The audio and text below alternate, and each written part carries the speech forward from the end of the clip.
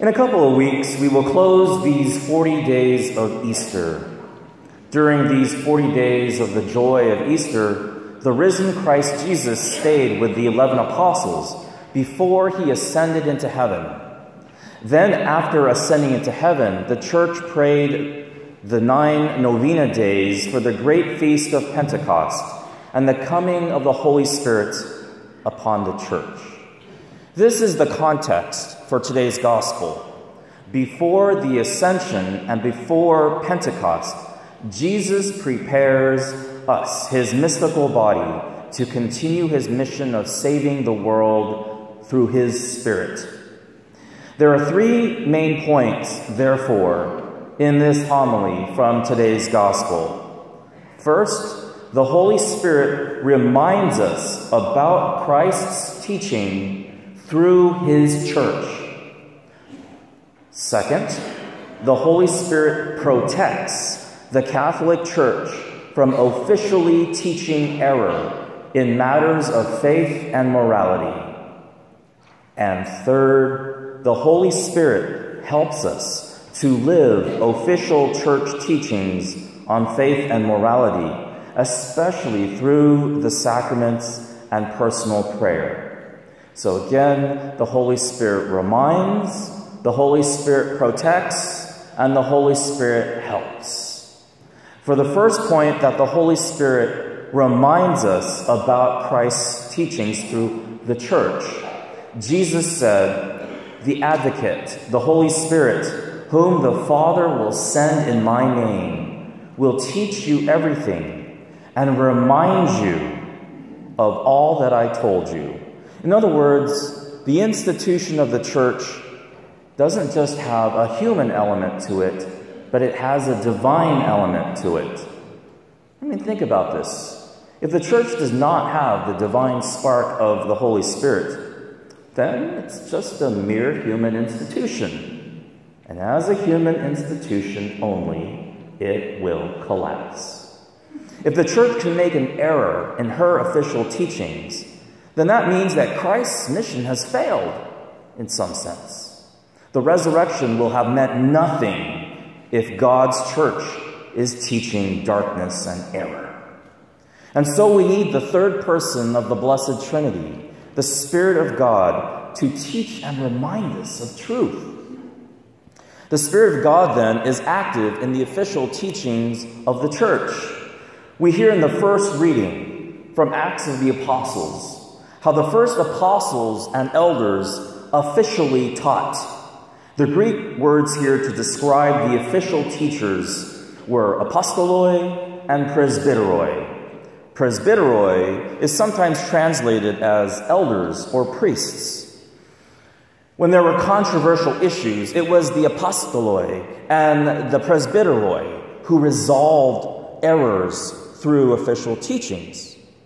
So in the Bible, when the church heard that there were some Christians going around without any mandate from them to officially teach, they sent representatives with a letter that boldly said, quote, "It is the decision of the Holy Spirit and of us," end quote. It is the decision of the Holy Spirit and of us that you must avoid paganism and unlawful marriage. Here, the apostles and their successors have the audacity to dare claim not only the authority of the Holy Spirit, but their own authority as well. The Holy Spirit reminds us through the formal teachings of the apostoloi that he reminds us of Jesus' teachings. In formal teachings like the creed or the liturgy or the catechism or in scripture. So the Holy Spirit reminds us of Christ's teachings through his church. Second, the second main point is that the Holy Spirit protects the Catholic Church from officially teaching error in matters of faith and morality. Throughout our 2,000-year teaching history, the successors or the replacements of those apostles over time through the episcopoi handed down a clear body of public declarations. Now, just because the church is protected from teaching error doesn't mean that the members of the church are protected from sin. Simon sinned, yet he was the official leader of the church.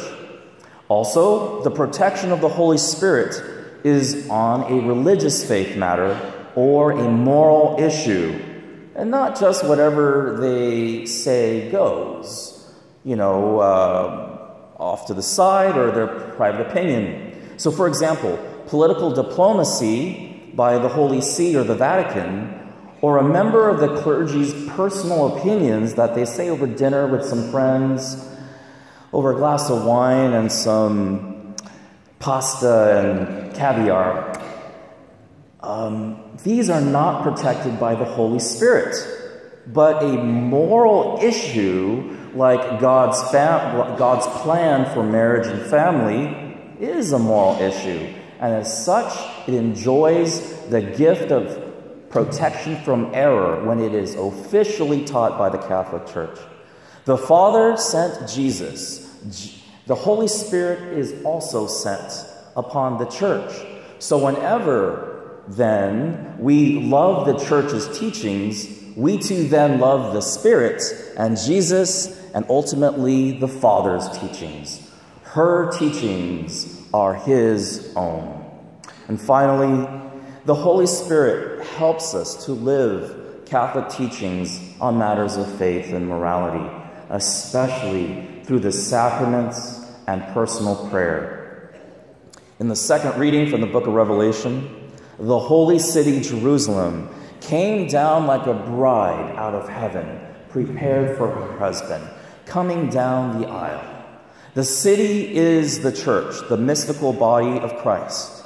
She has no need of sun or moon to shine her, for the glory of God is her lamp.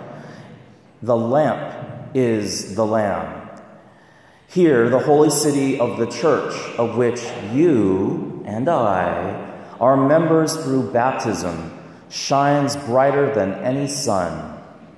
The Catholic Church uniquely was granted by her divine founder, Jesus, the means to conquer evil in the world. And you and I know how much evil is running rampant in our world today. No other institution can claim this.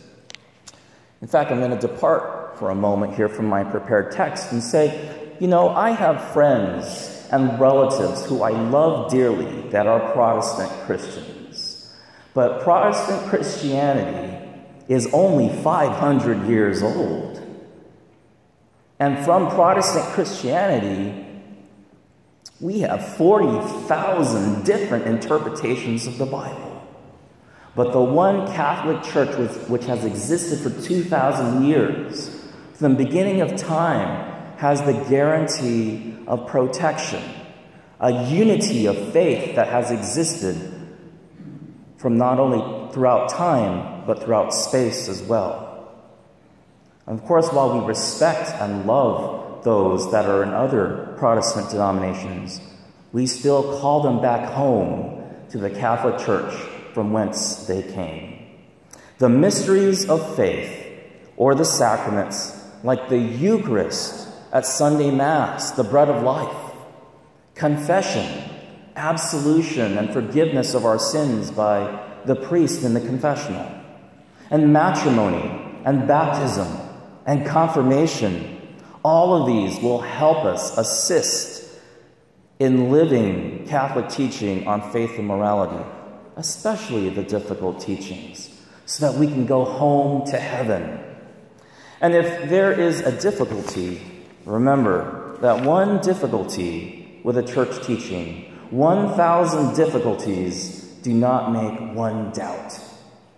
Let this difficulty be an invitation to renew our faith in the risen and ascended Christ, who said that whoever loves him will keep his teachings.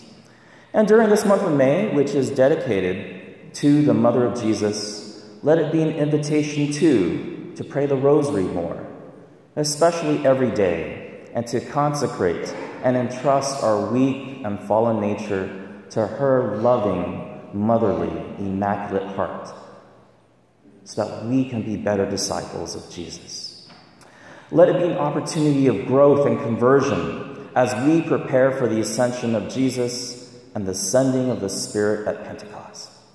So, in summary, the Holy Spirit reminds us of Christ's teaching through his church.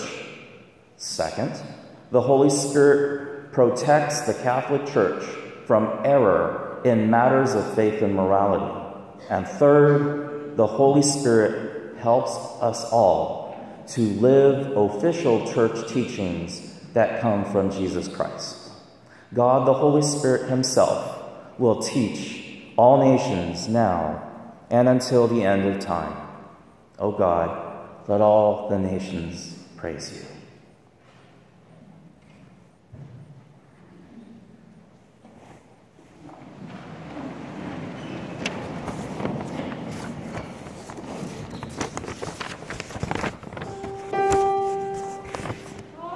Amen.